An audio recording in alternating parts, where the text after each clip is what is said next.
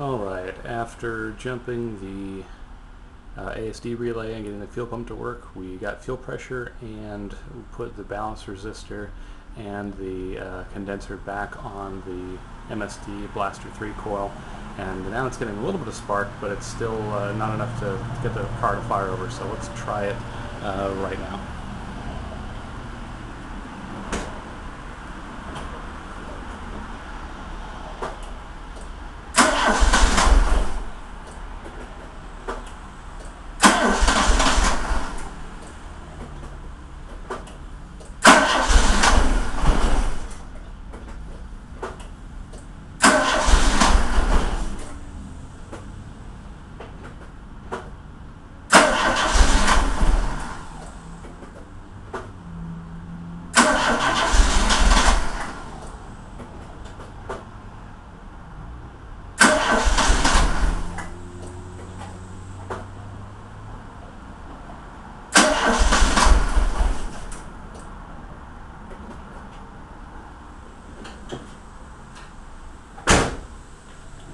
And that was with the MOPAR Performance computer. The other 85 Lebaron Turbo computer would just get it to spark over just once, and this is the farthest I've gotten with it.